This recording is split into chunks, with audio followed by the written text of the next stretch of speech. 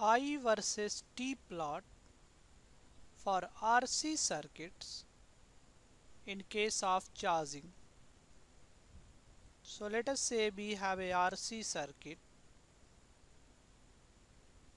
It contains a resistor, a capacitor in series by a battery of EMF Xi.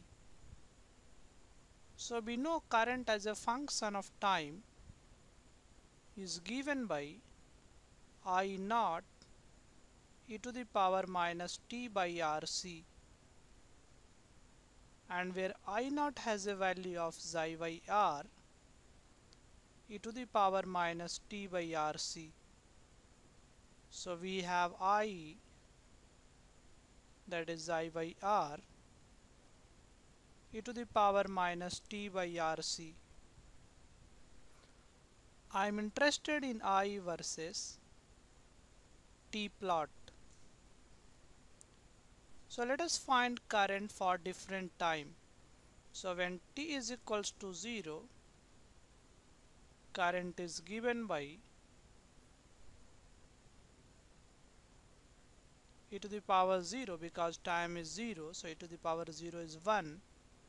So this is I by r.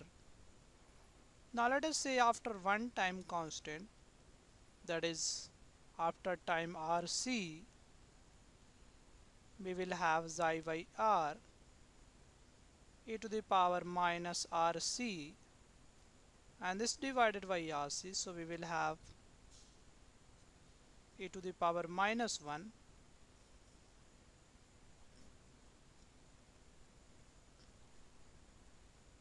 1 by e, and this is the value of 0.37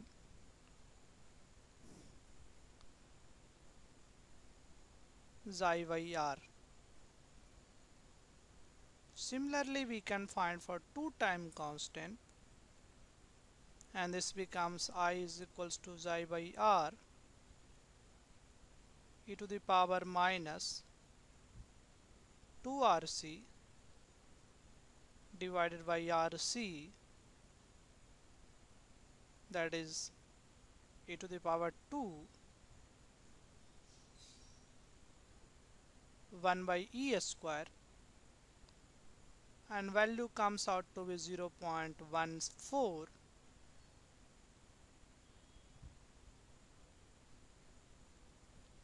xi by r. We can also calculate for 3 time constant, and similarly this will come out to be xi by r, and this is 1 by e square, then this has to be 1 by eq, and you can see from here when t is 3 RC, so this is e to the power minus 3, that is 1 by eq, and this value is 0.05 xi by r.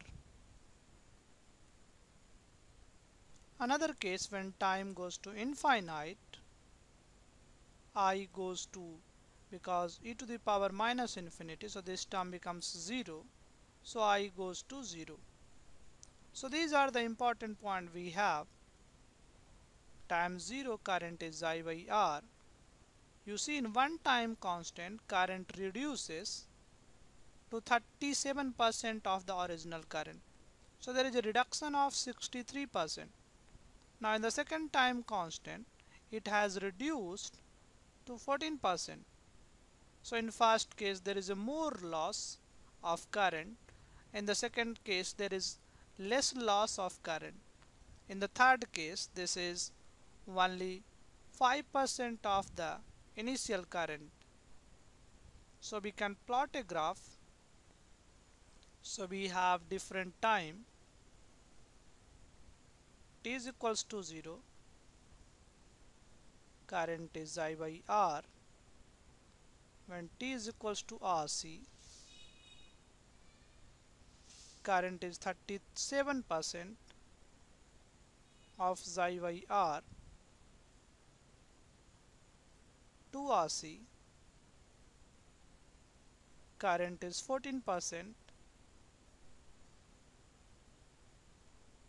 When time is 3 RC, this is only 5%, and when time goes to infinite, current goes to 0. So let us say we have a plot.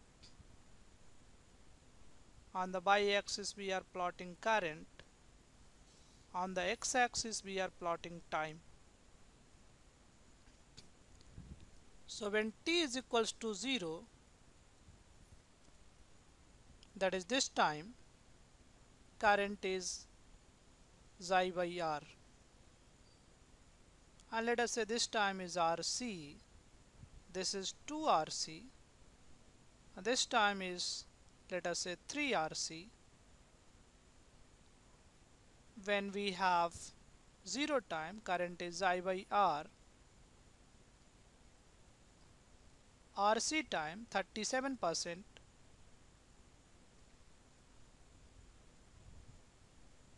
So let us say this value, that is 0.37 of xi by R. When 2RC only 14%. So now we have this point, and 3RC only 5%.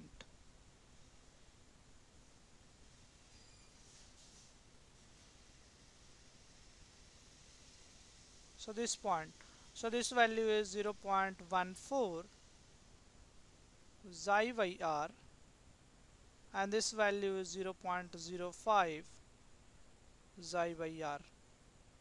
Now if we add all these points,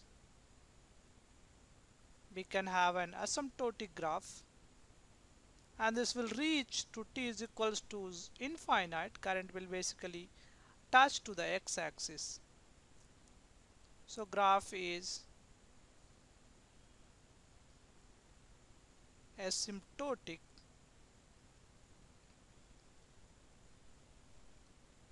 in nature. Important point, you see, in the first time constant there is more loss of current, in the second time constant there is even less, and in the third even more less. So you see, rate of loss of current is initially high. So I can say rate of loss of current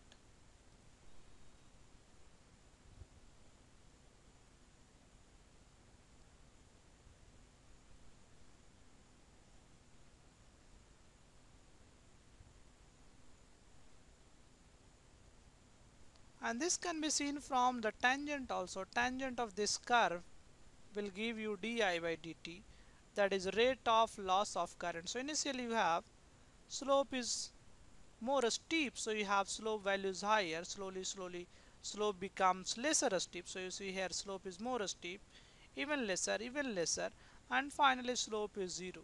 So that is very less slope. So slope is decreasing, and the slope is negative because any tangent will make angle 90 degree, more than 90 degrees. So slope is negative, so that's why decreasing. So rate of loss of current is initially high, and slowly rate of loss of current is decreasing. So this is a curve in case of charging of capacitor,